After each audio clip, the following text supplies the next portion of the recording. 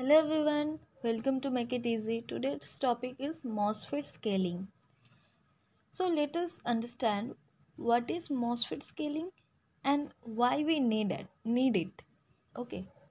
So we know that with the increase of demand, more features are needed to be added in the electronic devices. We people want more and more features in our devices, so demand is increasing, and when more features are to be added, the number of transistors in a small IC will increase more and more. So demand increasing for new features, and when new features are to be added, transistors we need more in the small IC, and we also need the dimension of the MOSFETs to be decreased. So these all are linked up, and when we try to implement these things, or we try to reduce the dimension of any MOSFET, that technique is known as the MOSFET scaling, right? We know from Moore's law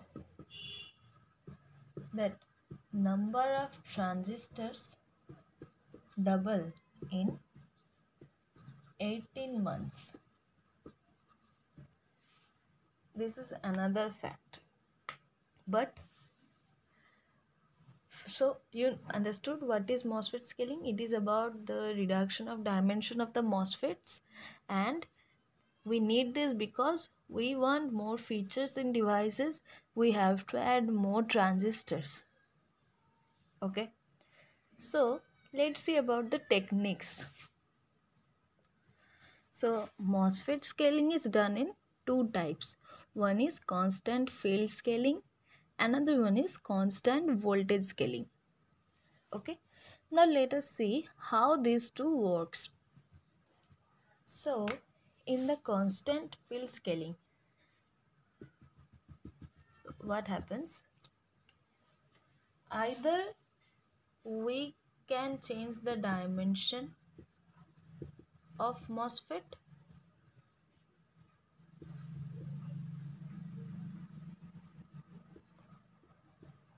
and the terminal voltage. Here, what is the name? Constant field scaling. What we do, we scale the dimension of MOSFET and the terminal voltage of the MOSFET in the same scale.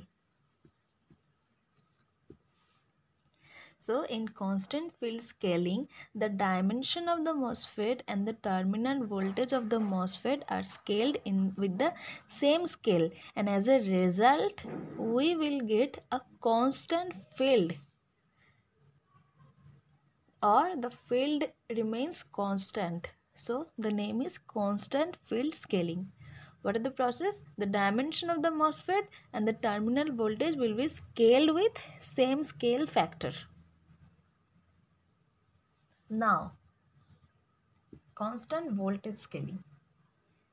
Here, see, name says that the voltage has to be constant. So, terminal voltage will not be changed. Only change will be with the dimension will be changed. See, when these two were being scaled with same scale, field was not changing, field was remaining constant. But when only one will be scaled, other will not be scaled, then field will obviously change. When two are changed with same scale, field is constant. But when any one is changing, other one is constant, field also changes. This is constant voltage scaling. So these are the two techniques of MOSFET scaling. Why we need it? We need it because the increase of demand in the features of the electronic devices, we have to add more and more transistors, and reducing the dimension of the MOSFET is known as MOSFET scaling. We can do it in two types: constant field scaling and constant voltage scaling. Constant field scaling is about scaling the terminal voltage and the dimension of MOSFET with the same scale factor. And in constant voltage scaling, we change the dimension but terminal voltage is constant. And for that, field also changes. So this was about the MOSFET scaling. Hope this video was helpful. Thanks for watching.